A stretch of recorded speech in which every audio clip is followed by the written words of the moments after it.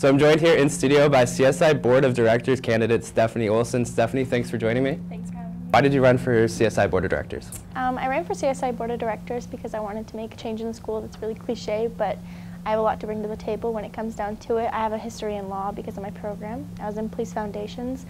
I am an advocate for mental health awareness. I'm generally just really passionate about people. You're involved here at the school. What are you involved in? I work with CSI as part of the LGBTQ+ group. I actually kind of initialized it. Nobody was really in charge of it, so I decided to take that on. It now has over 100+ members.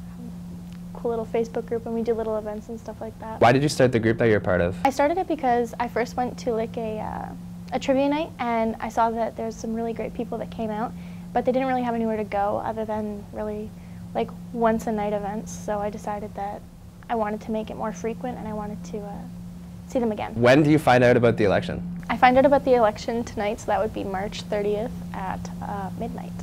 Well, that would be March 31st, but 11:59. So thank you very much for joining me. Results will be posted as of March 31st on CSI's website. So best of luck to you, and back to you, Cass, at the desk.